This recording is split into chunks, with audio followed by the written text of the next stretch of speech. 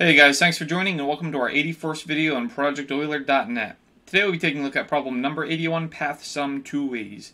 The problem reads, in the 5x5 matrix below, the minimal path sum from the top left to the bottom right by only moving to the right and down is indicated in bold red and is equal to 2,427. Find the minimal path sum from the top left to the bottom right by only moving right down in this matrix.txt file containing an 80 by 80 matrix.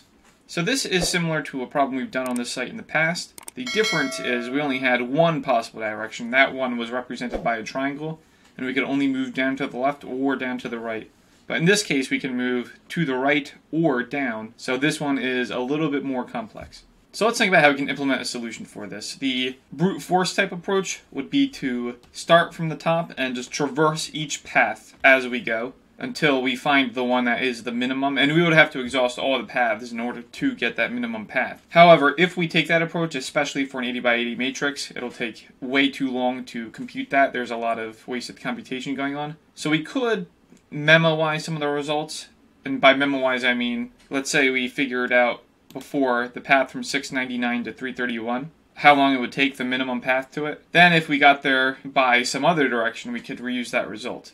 So that's another possibility, but the one I want to take here is a dynamic programming approach. So what we can do is start from the bottom right and kind of work our way backwards. So first start from here, and really we would start from the bottom row. So basically figure out 331. If you start there, then that's just the sum 331. If you start here, 37 plus 331, here, etc., etc. Same thing for this column. Then if we get to one of the other cells, we have that cell value plus the minimum of moving down or moving to the right. And so we can use our own matrix to represent that. We can get the values from previous results, get the minimum, and add that to the current result. Now we could also, if we wanted to, start from the top instead of the bottom, top left instead of bottom right, but then we'd have to flip the directions. We would have to approach it as if we were coming from the bottom to the top. So either way, there's some type of working backwards going on. So we'll take the simpler approach and just start from the bottom right. So let's go to our workspace, create a code file, and get started with that implementation. I'm going to be coding this in TypeScript. If you're not familiar with that language, it is a superset of JavaScript, and the syntax is similar to most common programming languages, so you should have no troubles following along in this video. I'm going to use a class for this, which is not required per se. I just want to leverage some utilities which I've written to run the program. Okay, so I've filled out some of the code already, mainly this read file. Not much interesting happening here, so I just pasted it in. We're reading the text file synchronously, then we're taking the file contents, splitting them by new line, then for each new line we're splitting by the comma as it appears here, and then parsing the int. So that's all that's happening there. So in this doSolve method we have read file, then we're feeding that into find path sum. So this is where the actual logic of the program will go. So the first thing I'm going to do is initialize a matrix where we can keep subsums.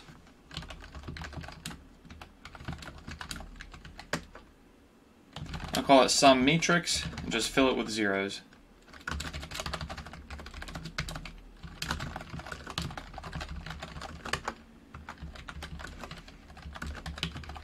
So we have to fill it with null just so it has some initial values. Then we'll map that, and for each row in that array, provide a new array,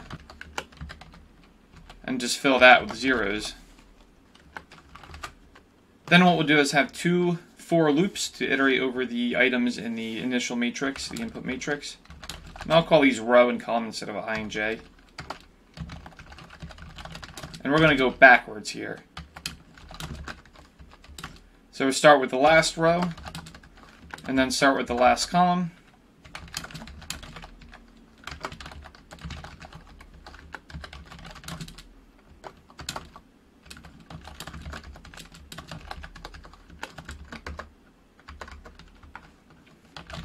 First thing, grab the current value.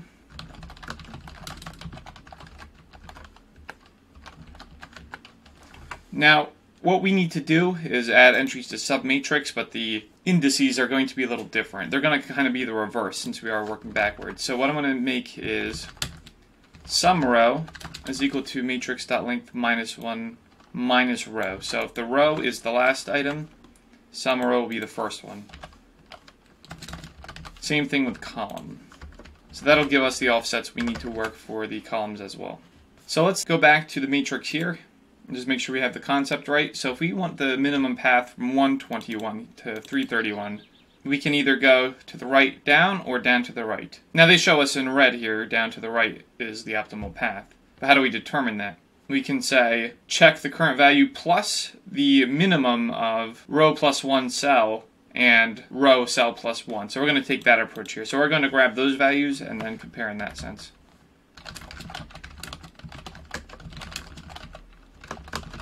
So the previous row value is some matrix. Notice the question mark here. I'm using optional chaining, so that way if the value is not defined, like it's out of range of the array, for example, we'll just get null value.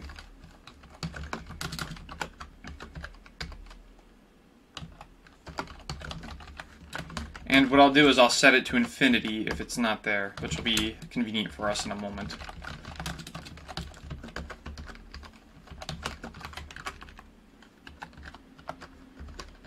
Technically, the first question mark there is not required, but I'll leave it. Then, if both of those are infinity,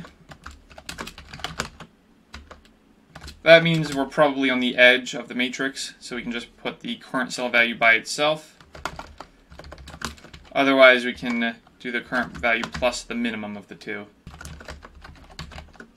And we're assigning some row, some call indices to the sum matrix.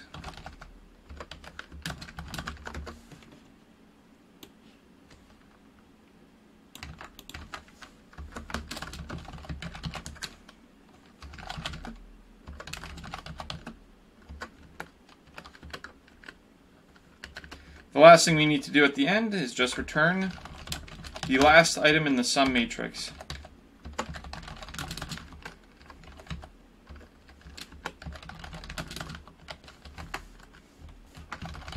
So let's go ahead and run this and see if we get the correct answer, and if so, how long it takes to get that answer.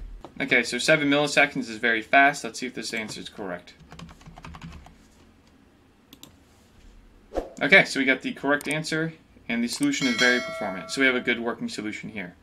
So that covers the content for this video. If you made it to the end, please leave a like, subscribe, hit that bell icon for notifications for more Project Euler videos. I'm going to keep posting these till we have 100 videos up and 100 problems solved. Thanks for watching.